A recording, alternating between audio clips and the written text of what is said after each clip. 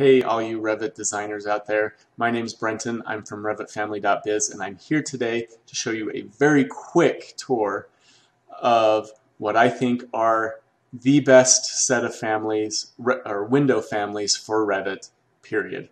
They are crazy parametric. You get a huge variety of window families, almost anything you could ever imagine. And they're all in one place. You don't have to go searching for them across the internet.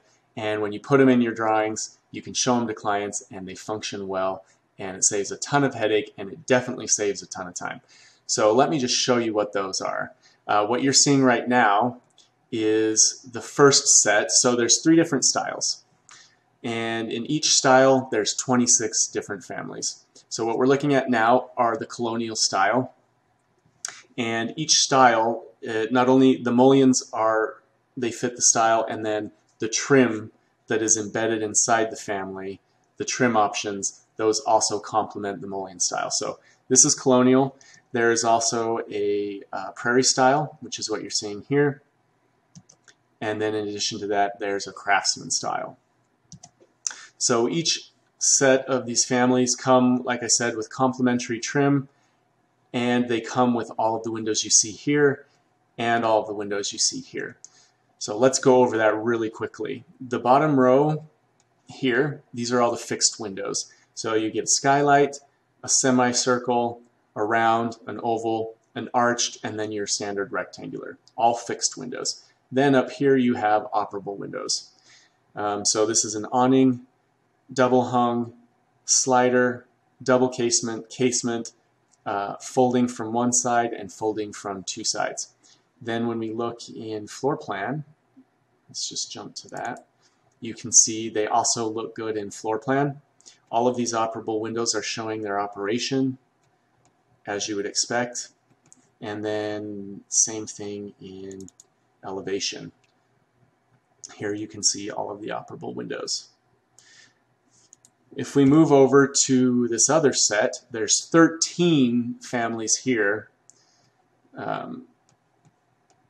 So here there were 13 families, and then the other 13 of the 26 that you get are these window groups. So what typically happens is you have to place all of these separately to get a group of windows like this, not with this set of families. You have probably 90% of the options you would need for grouped windows. So on the bottom row, these are all of your grouped windows where it's just, no transom up above. Then on the second row, you get the group of windows plus transoms up above those windows, each window. Then up here, you get your grouped windows, but one single transom that spans all of the group. So this saves a ton of time placing trim and all the different windows. So for example, like this one that's got 5 windows and 5 transoms, you don't have to place all 10 windows, and you don't have to try to trim them all at once. The other cool thing it does is you can schedule these and tag this whole group as one window. Or you can do it like you normally would. You also have the option of tagging each individual window, and you can still schedule each window individually. But you can do it as one group as well if you would like on your schedules. In addition to all of these different window types, there's a crazy amount of parameters that are available. You can change the trim on the exterior differently from the interior. You can control all the materials separately. The amount of mullions that you see, horizontal and vertical, you can control that. Let's just change a trim package just to give you a demonstration really quickly. So on this one, we're going to set the exterior trim to be more Colonial, and on the interior we'll set it to be maybe flutes and rosettes. So we're going to click OK,